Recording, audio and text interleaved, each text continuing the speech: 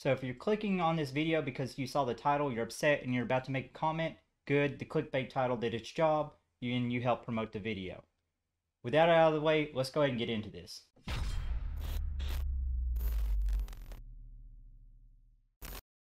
I'm going to start with a little journey back in time, May 2018.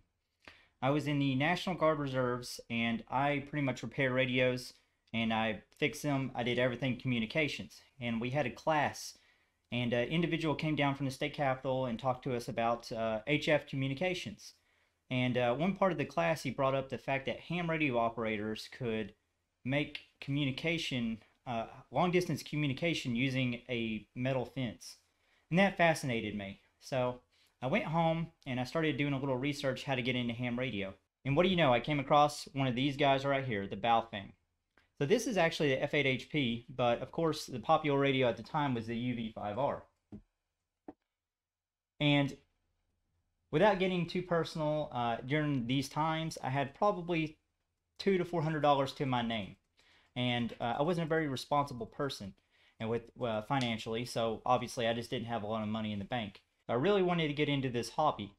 But like most people my age, I didn't have a lot of money to put into it. At the time, I was like a college student. It would kind of be stupid to spend several $100s on a radio when I had maybe a few hundred to my name. So I saw one of these Baofeng UV5Rs and I thought, wow, $30? I mean, why not? I can throw that in. It seems like a cool little radio. And so that's what I did. And I didn't have my exam at the time. I was registered to take the class, but I wanted to go ahead and get the radio and to start listening just to see what I could listen on, because these things have such a wide range, right? And I was completely fascinated at that point. The day I received this radio, I was completely just absorbed in the whole hobby.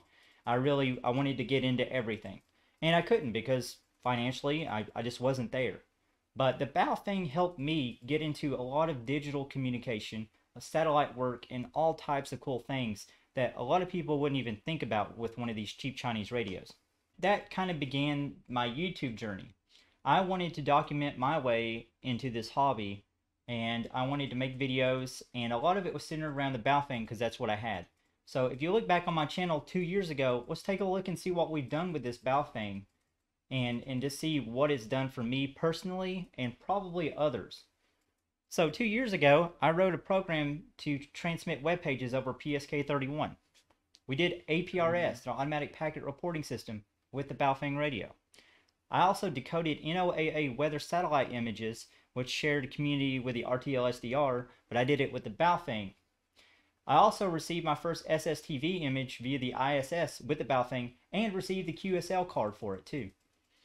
I made many satellite contacts, and I even set up a APRS digipeater with this radio. Nevertheless, the first year my channel is covered in Baofeng. That's all it was, and that's because it got the job done. A lot of people want to make the argument that ham radio has to be an expensive hobby. And I'm going to go ahead and just say I object to that. With everything that I've done over the past few years with one of these $30 radios, I'm going to say it's what you make it. And one part that's fun about ham radio is the tinkering aspect and seeing what you can do. And that's what I loved about the little Baofeng radio. I love the fact that I could get outside with a $30 radio and a rubber duck antenna, and I knew the exact way to hold the antenna with the radio to make satellite contacts. And that's what was really exciting to me. Sure, you could have a 7500 right now. It'd be a lot easier. You have a lot more transmit power, and they receive a lot better. But not everybody has those funds. And the Baofeng let everybody like me who knew they wanted to get into this hobby have an outlet to do so. Had I got into it and I looked and there was maybe a $100 or $200 radio, and that was the cheapest that I could find, I don't think I would be here talking to you today. One of the big arguments that I see against the Baofeng radio is that argument that people buy the radio, that want to get into ham radio, they see the Baofeng, they buy it, and they get so overwhelmed by the programming and the lack of how it works, and they say, okay, this is kind of stupid, and they just scrap it all together and move on with their lives. And I think my channel itself is a testament that that is not the cause. Sure, maybe a few people might get a hold of this thing and think that, but in the end, if they've made the progress to get their technician exam, then a $30 radio is not going to discourage them from getting into the hobby altogether. If anything, it's going to help a bunch of people really get into it, dig into it, that don't have the funds like I did, so they can get started and start making contacts. The Baofeng has become such a popular radio that even a lot of clubs will give them away for free to individuals as long as they get their license. And this is a huge incentive. If you can tell somebody that they're going to get a free radio just for getting their ham license, I mean, sure, it's $30, but speaking to hams, you know, the majority of people, they have a lot of money they dump into this hobby. Some of us don't. Those people are really going to be excited about getting that cheap little $30 radio, and especially when it comes to kids, because you don't want to give a 10-year-old a 7300, but you can throw him a Baofeng, and it won't hurt too much if he decides to chuck it, throw it over a cliff, drop it, or in a mud puddle, whatever it be, because you're just out $30, right? So you can beat these things all to heck, and they're going to be just fine. And I halfway through my channel, I tried to start going to one of my local clubs, and I wanted to just kind of introduce myself, and they kind of talked about what I did. And at the time, I didn't know all of the animosity toward the Baofeng. So I made the mistake. I started talking about my Baofeng and my satellite contacts I had made, and I had a few people scoff at me. And that's the first time I got a taste of what the issue here, really. Because some of these individuals that I've talked to in my time in radio don't even believe that I've made satellite contacts with the Baofeng radio, right? So there's just a lot of animosity toward this radio, but it's done so much good to get people into the hobby. And a lot of those are even like preppers. Preppers buy these radios and they find out that they can't legally transmit without the license. And I'm sure a lot of these people, I don't have the numbers, I don't have statistics, but I'm sure a lot of these people have started to pursue their amateur radio license and got into the hobby.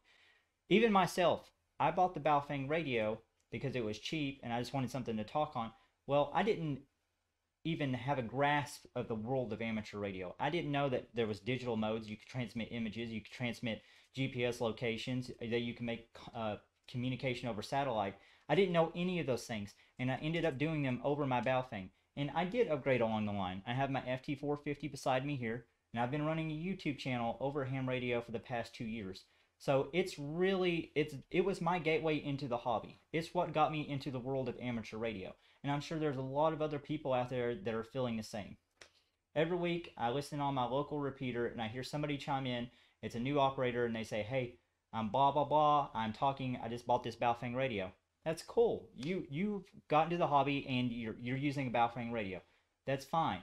I'm sure these individuals will probably upgrade along the way. And if they're happy and content with their radios and it does everything that they want them to do, why fuss?